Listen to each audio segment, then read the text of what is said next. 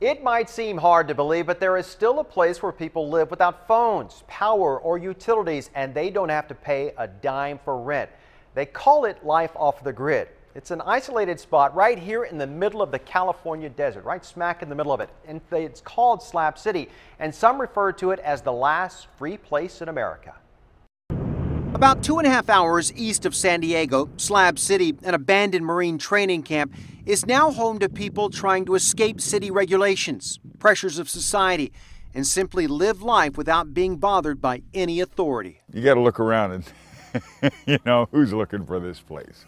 I mean, this place is so desolate, so useless that they don't care if we're here. We were looking for people who chose this lifestyle, and that's when we found Ben Moravsky. We're not plugged in the internet. We don't have a regular wall phone and da-da-da-da-da. Ben lives in a simple trailer with his wife. A mechanic by trade, he makes money or barters for a meal by working on cars or generators. Others live frugally on the little income they get from disability or Social Security, or they live like Frank. How many years have you lived here? About 12. He asks only for donations to run his internet cafe, powered by solar panels and car batteries. But after 12 years in Slab City, he's ready to move on. It's like you build your own jail. I'm out of here before the summer comes. Where are you going to next? I don't care. And then there's Builder Bill, who escaped to Slab City. He built The Range, an outdoor stage showcasing everything from poets to bands on Saturday nights. Not bad for a construction worker who was living out of his van in San Diego just a decade ago. There I was a bum on the street, and here I'm a pillar of the community.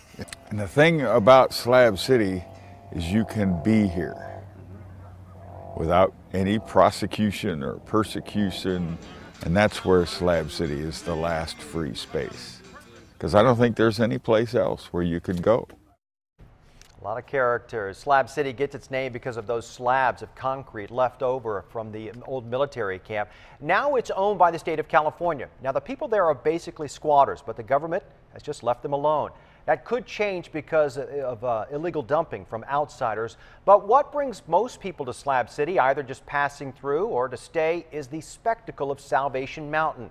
One man's tribute to his faith through art, right smack in the middle of the California desert. That part of the story tomorrow on 10 News at 5.